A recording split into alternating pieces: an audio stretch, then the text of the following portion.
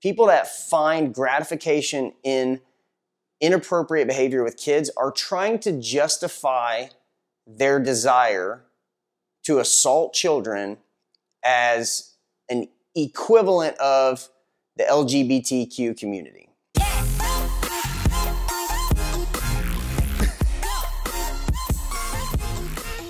Hey, and welcome to another episode of the Hit Zero Show. I'm Dr. Travis Owens, and I want to thank you so much for joining me for this episode.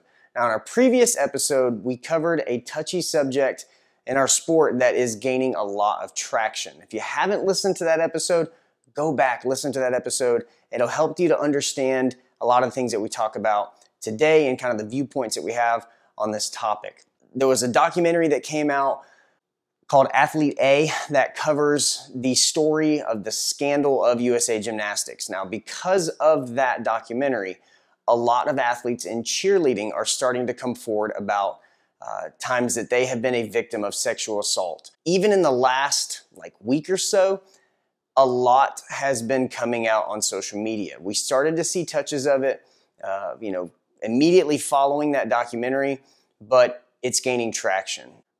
I'm happy to report to you guys that there actually is some big things in the works to help bring light to the problem in our sport. The things that our kids are saying and the courage that they're having of coming forward is making traction.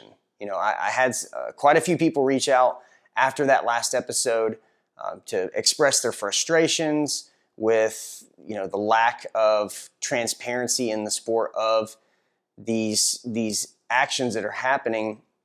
A lot of anger, and I actually had some amazing people that reached out and started a dialogue of how to try to make a bigger impact and actually get justice for these victims so that they can do the sport they love without fear of being assaulted. And so I'm happy to say that there actually is some work going on in the background. Again, I want to tell you guys everything that I can, but I also don't want to risk affecting in a negative way the positive things that are happening to shed light on this problem in our sport. And the only thing I can say now is as these things evolve, I promise I will share more specific information with you. Number one is I want to protect the victims and let them tell their story, but I also don't want to interrupt with the legal system that is potentially coming into play.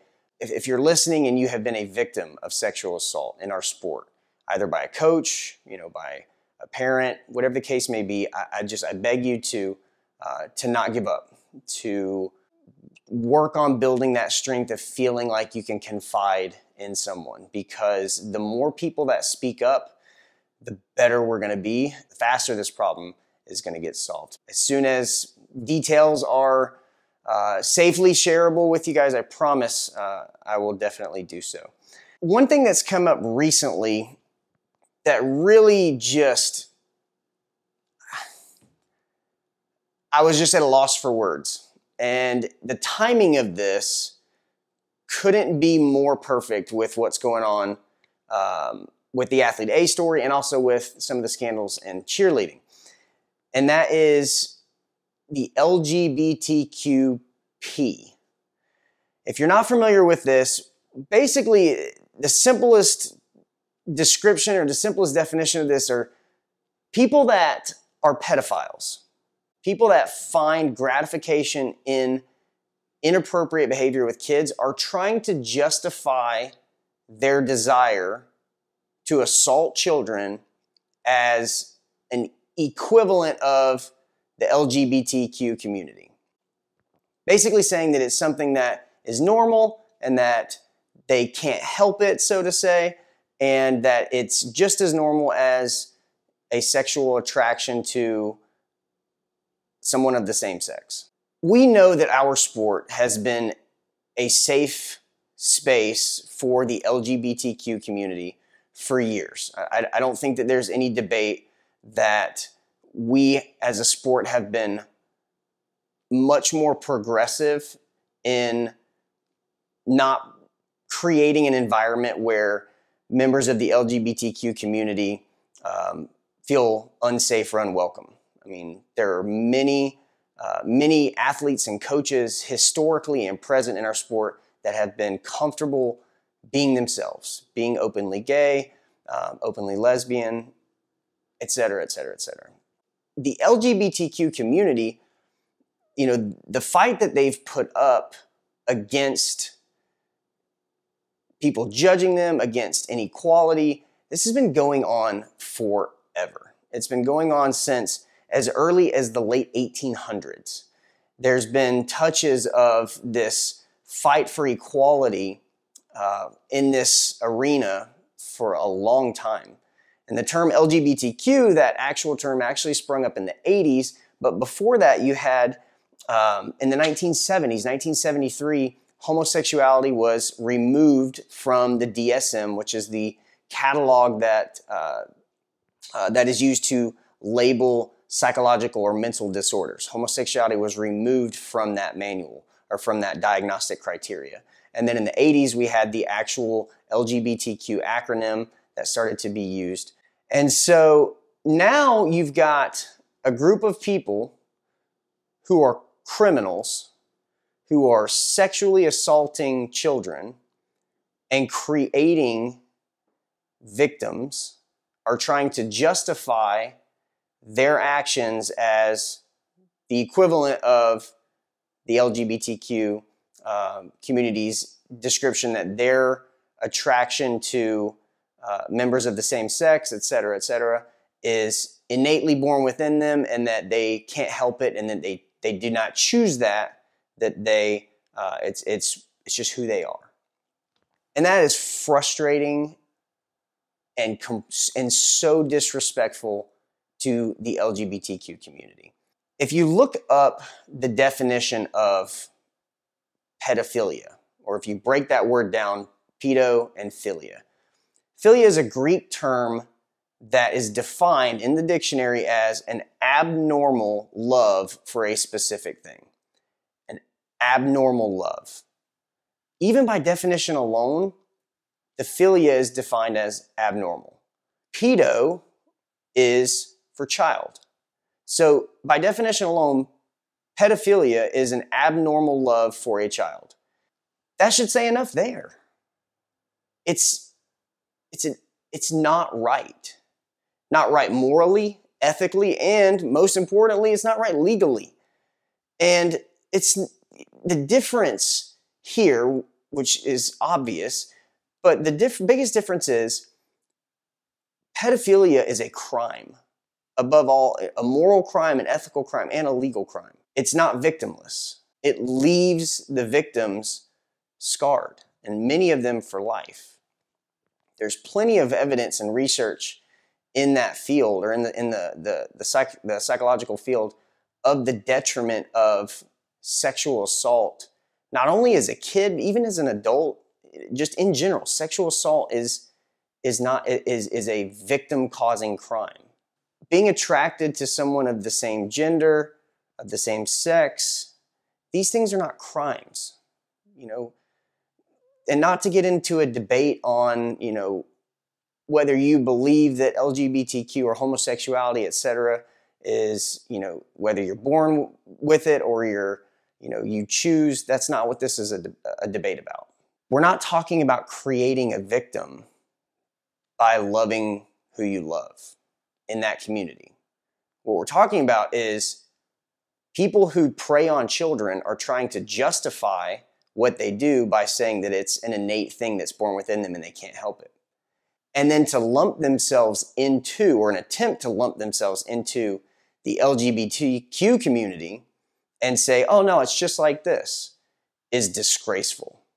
For all of the work and the effort that this community has put in to fighting for their equality, to now have a group that is victimizing children try to jump on the bandwagon and say, hey, we fall in this too, is ridiculous. What's hard for us in this community, in the cheer community, is we have, again, this safe haven that has been, that is widely accepting of people of all orientation. But then we've also got all these stories coming out about sexual assault and predators. And so it's most important now, more than ever, that we take a stand against sexual assault against children. And the reason for that is protecting the children first and foremost. We've got to protect these kids. We've got to let them know that this is a safe place for them, and that when things happen to them, we're going to stand up to protect them. And then we're going to go above and beyond that by taking steps to make sure we're doing everything in our power to prevent it from happening again. But also, now we've got this group of people in the LGBTQ community who have historically been welcomed and respected and appreciated and shown that we are welcoming of their diversity and we accept them. And we've got to protect their identity too. Because if this gets lumped in with this group of people unfairly and unjustly, or even if it's, even to some small extent, if there's, anyone in the public that starts to associate this with that, now we're really in trouble. We've got a lot of negative PR that is coming our way. We cannot allow this LGBTQP to happen, because not only are we justifying, or allowing a group to try to justify the crimes that they commit against children, but then we're also now putting at risk a community that has historically been protected and respected in our sport and loved and appreciated, and now their fight is basically being potentially demeaned. So this whole idea of the pedophilia being something that can be justified simply is ridiculous. We have to take a stand against that and say that we not only are going to fight for our kids to protect them, but we're also going to fight for those in our community that have been fighting already for so long to protect them. And so as this continues to evolve, keep your eyes open as to these things that are happening. And again, I urge you to talk to your athletes. If you're a parent, talk to your kids. Help them to create an environment where they feel safe talking to you about if they've been assaulted or if there's been a situation where something didn't quite feel right. And keep talking, guys. Keep the conversation going, because as I mentioned, there are big things that are happening behind the scenes that are going to expose the predators in our sport. Do not be scared to speak up. If you need help or you need resources, talk to your coaches, talk to your parents, reach out to me. I will get you connected with people to help make sure that justice is served. Again, I know that this is not an easy topic to talk about. If you have followed any of my stuff over the last few years, I can talk up a storm about really anything. And this topic is one that is just very hard to put into words, the feelings that come up, because there are so many. A lot of them anger, frustration, and being, trying to stay level-headed and come up with real positive action steps to see change is challenging. And also just talking about it is challenging. It's hard to come up with the right words at times to express these feelings without, with a clear, concise message. So I appreciate those that have reached out to me based on our last episode. We got to keep the conversation going, because as things are being talked about more, actions are being made, and it's moving us forward. As always, this is about keeping our athletes healthy and safe and providing an environment for them to be able to express their athletic ability and their personality, and to grow them into not only better athletes, but better human beings. And in order to do that, we have to create an environment for them to be able to do that safely. So I appreciate you joining me for this episode, and I look forward to your feedback. Please continue to reach out, continue to send private messages if that's how you feel most comfortable, so we can keep this dialogue going. I look forward to catching you guys on the next episode.